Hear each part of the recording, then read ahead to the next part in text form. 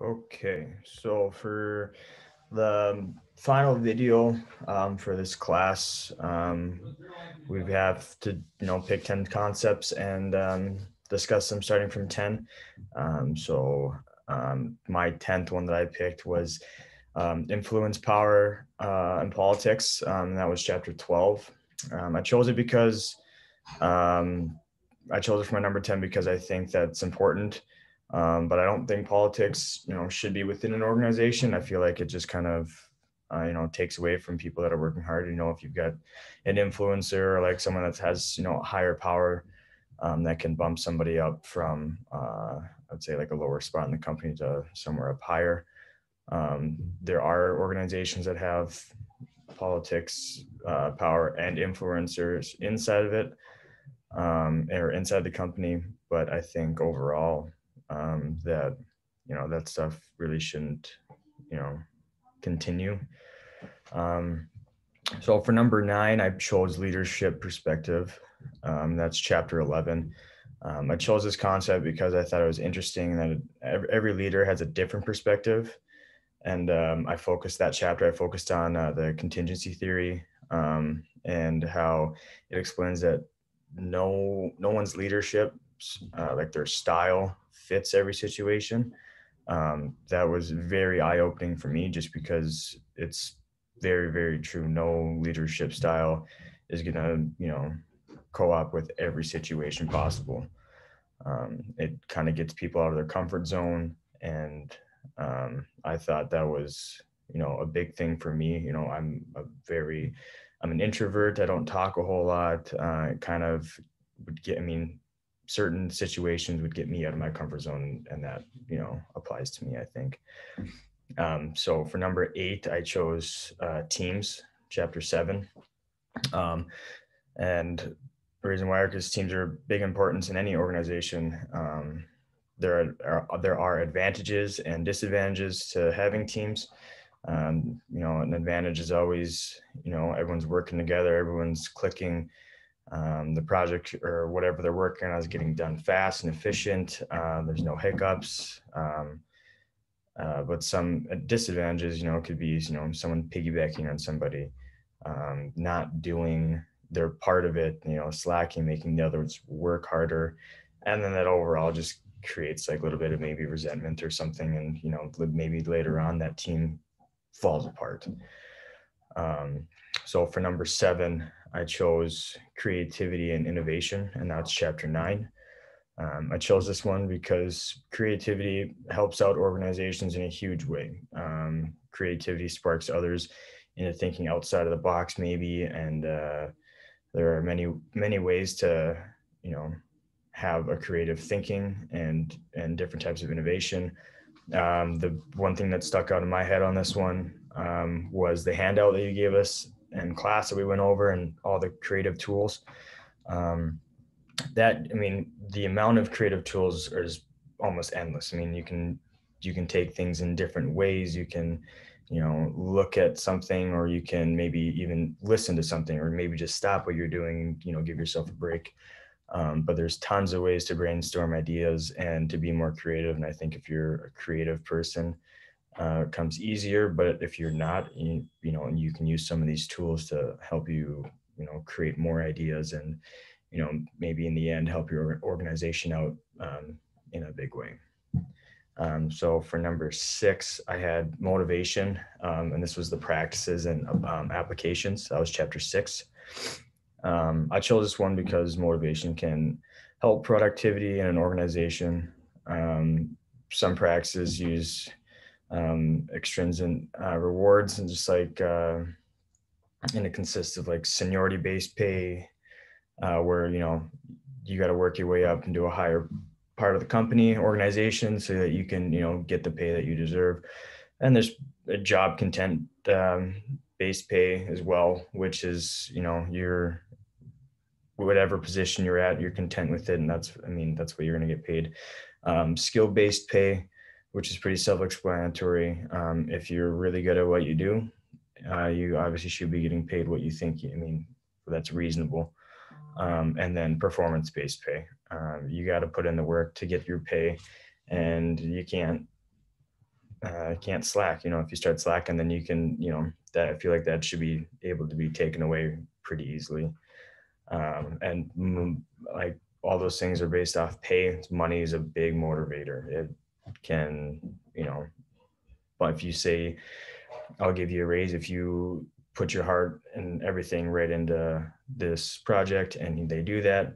But there's a disadvantage by you can't give somebody a raise every single time, like, they, do well. So that's kind of a disadvantage. But I think overall it does, it helps productivity for the most part in organizations. So number 5, I chose conflict and negotiation, and that was chapter 10. I chose this concept because it happens in multiple situations in every company. And depends on the conflict and then how it's like resolved. What types of negotiation tactics are you using to diminish the situation? Trust is a big thing in a conflict. Can you trust that person that's negotiating with you on that you're going to get what you deserve? And you've got dysfunctional conflicts, which get two people that are just constantly butting heads, and there's never a good outcome with that. So number 4, I chose perception and learning, and that was chapter 4.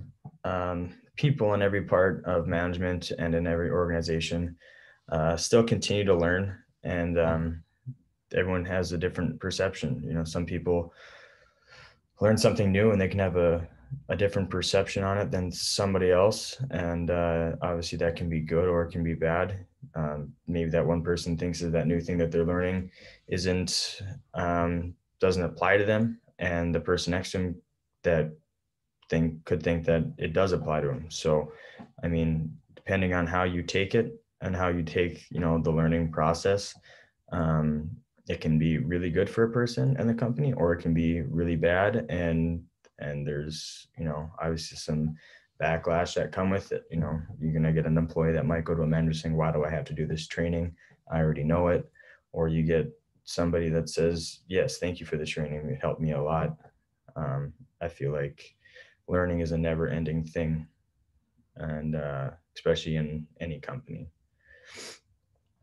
So for number 3, I chose decision-making and ethics, and that was chapter 8, mainly because it's the top 3 for me for the fact that you always make decisions. You make a decision every single day. You wake up in the morning, what are you going to make for breakfast? That's a decision. Obviously, it's a little bit different in an organization, depending on the company and stuff, but you have to make good ethical decisions. There's 3 approaches that you can make while making an ethical decision, and I think each one of them applies to different people and depends on their character. That was the one thing that stuck out in that chapter was character counts.